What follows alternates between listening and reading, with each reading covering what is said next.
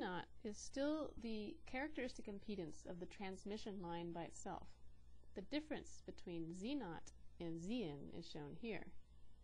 The characteristic impedance, Z0, only relates a positive traveling wave, a positive traveling voltage wave, to a positive traveling current wave.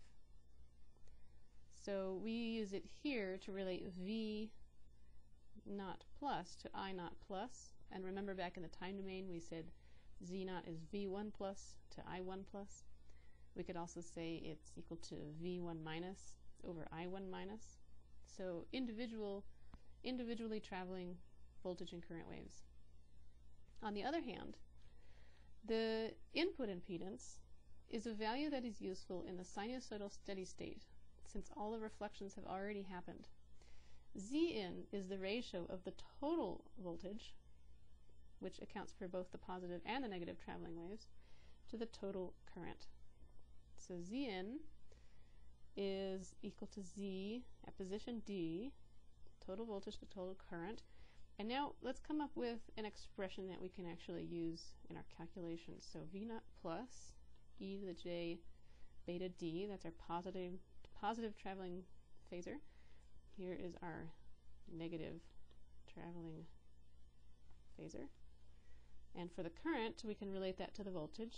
So we have V naught plus e to the j beta d minus, since it flows in the opposite direction, has a direction associated with it, V naught minus e to the minus j beta d over Z naught.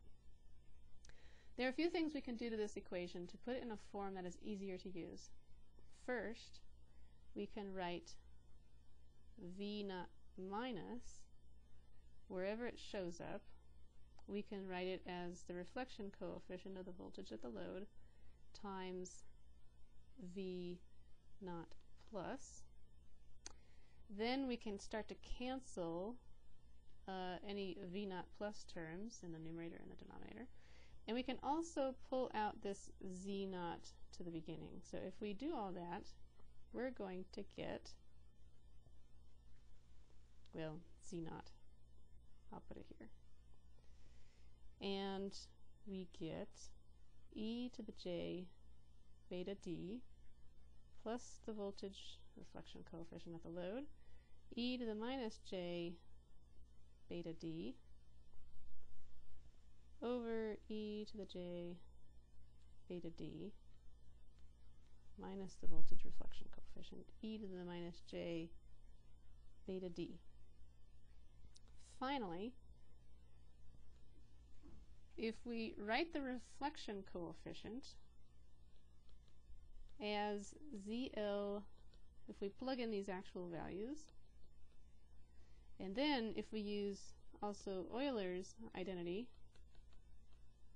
to write out the exponential in terms of sines and cosines, we get the final form that we're going to use. Zn is Z naught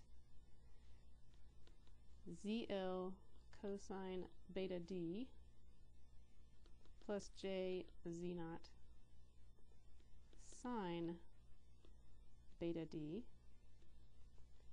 and all of this over Z naught cosine beta d plus j ZL sine beta d.